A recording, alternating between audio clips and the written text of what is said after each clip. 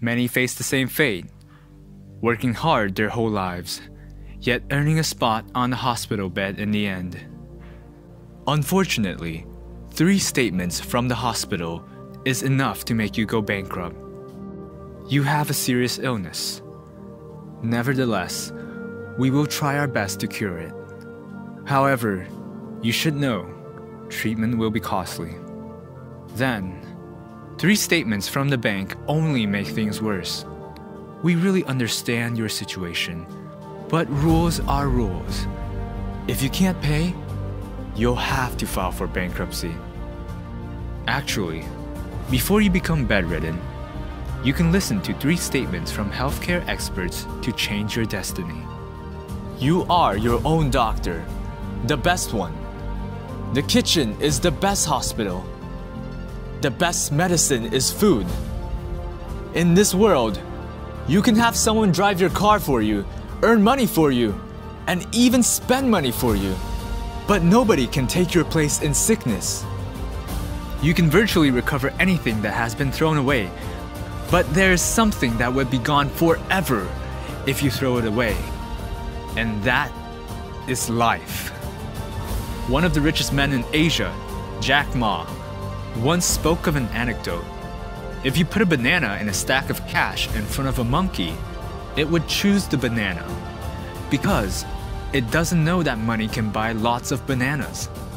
Today, when we put wealth and health in front of people, many choose wealth, surprisingly. But did you know? You can't buy health even with all the money in the world. People ruin their lives by the misconceptions they have. And by the time they enter the operating room, they have an epiphany. Nothing is more valuable than health. Wealth with health is an asset. Wealth without health is an inheritance.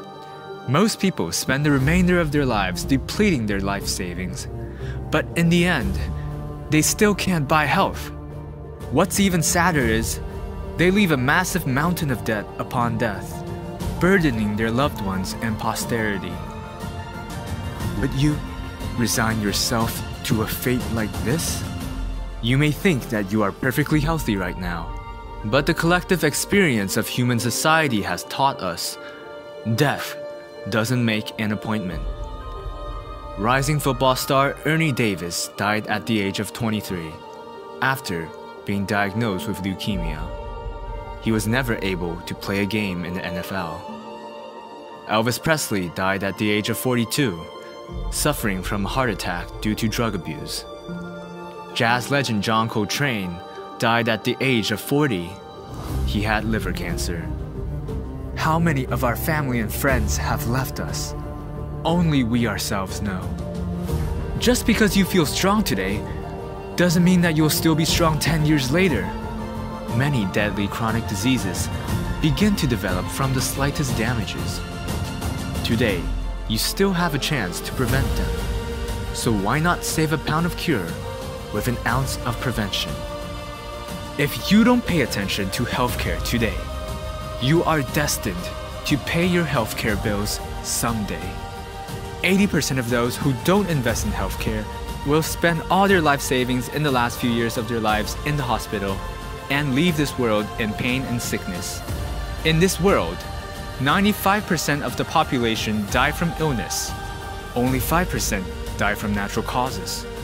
Don't think that it'll never happen to you. Don't be blindly optimistic.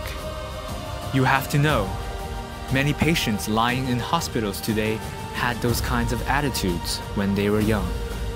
Health is so essential to us. We must be careful not to go beyond the point of no return, not only inflicting pain upon ourselves, but also burdening our family and children whom we love, forcing them to spend time and money on a patient. Do you want to spend the last half of your life bedbound? Or do you want to be like Dr. Mahathir, who was elected Prime Minister at the age of 93? Your destiny depends on your decisions.